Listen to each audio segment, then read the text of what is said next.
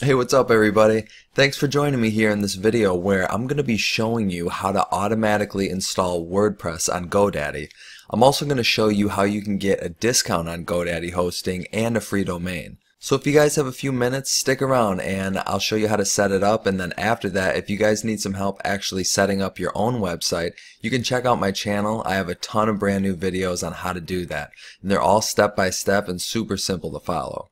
So what I'm going to do now is show you how to set up GoDaddy hosting and do the automatic WordPress installation. So the first thing we're going to do is head over to my website's hosting discount page so we can get the discount on the hosting.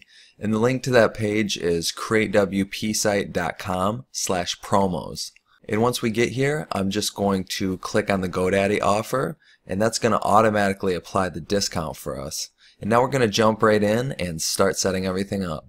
Okay guys, so the first thing we're going to do is click on this green Get Started button, and this is where we're going to choose our free domain name. So whatever you want your website to be called, you can check here to see if it's available.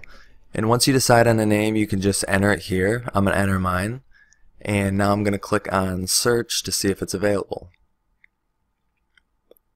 Okay, it is, so I'm going to click on select and continue. And as you can see, our promo code has been applied to our entire year of hosting, so we got the discount, which is cool. And now we're just going to click on create account.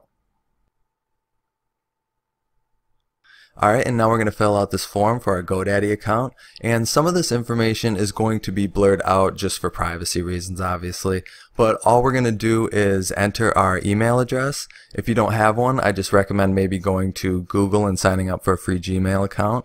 And then you're going to come up with a username and a password, and then also a PIN number. And these can be anything you want. Just make sure you guys save all this info somewhere, so when you need to log into GoDaddy, you can. So now I'm just going to enter in my information.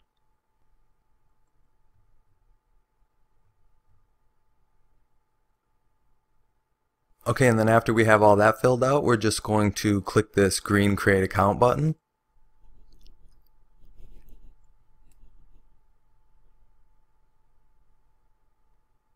Okay, now I'm just going to put my billing info in.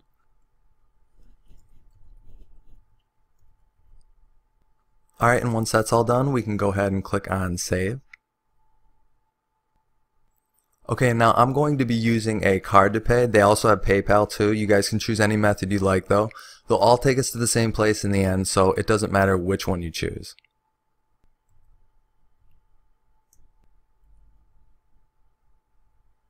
Alright, now my payment info is in, so I'm just going to click on this blue Save button. And then we're ready to complete the purchase, so we're just going to click on this green button here.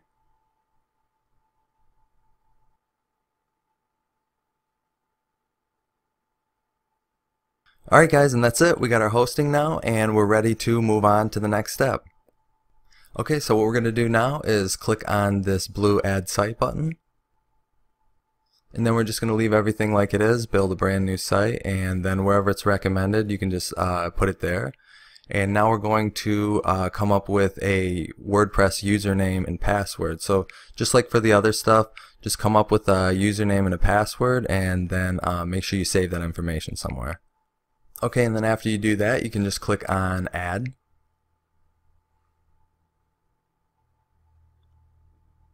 And this is just currently installing WordPress for us. Alright, and that's it. WordPress is installed. That's the simple one-click WordPress install right there for you. And now we're just going to click on this blue WP admin button.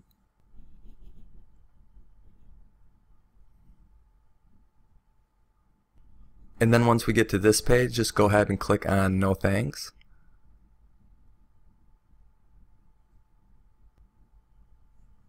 And that will just automatically take you to your WordPress dashboard.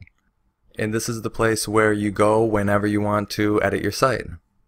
Okay guys, so before we do anything, we're going to go verify our email from GoDaddy, and so we're just going to go to our email accounts, and there should be a email from GoDaddy that says please verify your email address. And here's mine, and just click on verify email now. Okay, and that's it. It's been verified. Okay, now I'm back over on my WordPress dashboard, and I'm just going to refresh this page right here. And then after you do that, where it says no, just click on change domain. And now click on add domain and find your domain right here. Mine's already selected, and make sure this is selected. It says make this primary domain for the account, and then after you have everything selected, hit add. Okay, and we're just going to wait on this to update. Just take a couple minutes. Alright, now that's been updated, and what that just did is change the location of everything that we're going to be making on our WordPress website. So it's no longer to this FTP upload site. It's now going to all be on our main domain. Okay guys, and now I'm going to show you how you log into your WordPress account anytime you need to edit something on your site. So what we're going to do is open up a new tab, and then you're going to take your website and you're going to put it in, and then you're going to put /wp-admin after the .com or .net, whatever your domain is, and then after that click enter. And then when it comes up here, all you do is put in your account information that you created earlier. So again, it's just your domain name /wp-admin anytime you want to log into your WordPress account. Alright, so I just put my information in. Now I'm just going to click login. And now this will take us right back to the WordPress dashboard. And now we can start finally building the actual site.